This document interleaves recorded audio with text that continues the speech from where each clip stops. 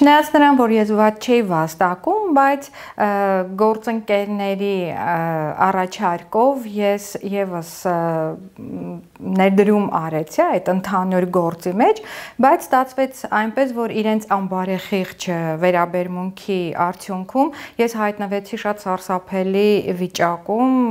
Ինձ մոտ հարց առաջացավ, որ եթե ես չլինեի իրավաբան եւ ես չունենայի փորձ, այլ լինեի ընդհանրապես կին այդ ժամանակ արդեն 5-ն էին որդիներս եւ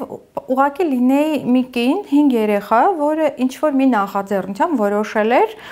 փոքր բիզնես հիմներ, ինչ պիտի լիներ այդ կնոջ վիճակը, ով պետք է նրան պաշտպանել, ելնելով կարգավիճակից եւ կարծիքով, որ պետք է լիներ նման կառույց, ուր ես դիմեի եւ ավելի լսելի դարձնեի իմ ձայնը, բայց որքան էլ որ հետաքրքրվեցի, նման կառույց չկար եւ ես որոշեցի, շատ զարմացա իհարկե, եւ որոշեցի ինքս հիմնել այդ կառույցը եւ պաշտպանել բազմազավակների շահերը։ Հիմա բազմազավակի մասին օրենքի նախագիծը ներկայացվել է ազգային ժողովին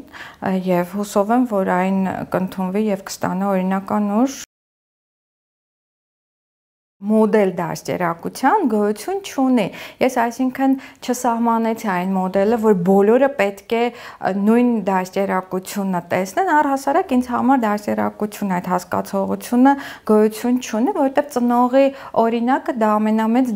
դաստիարակությունն է երեխայի համար եւ հնարավոր չէ տղաների հետ դնել այդ ինչ որ հստակ մի կանոն եւ բոլորին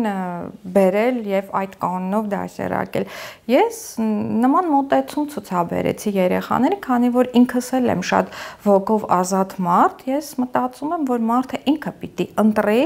այն, ինչը իրեն դուրեկան է։ Տղամարդը ես կարծում եմ, որ պետք է օգնի։ Եթե չի օգնում, ապա չպետք է խանգարի եւ այն պուճուր այդ ինչ-որ հարցերում իրենց դերակատարությունը ինձ բնականաբար շատ ավելի մեծ ուժ տվեց, որպեսզի ես ընտրեմ այն, ինչ ընտրեցի, որովհետև կյանքը պետք է ապրես երջանիկ։ Ես այն կանանցից եմ, ով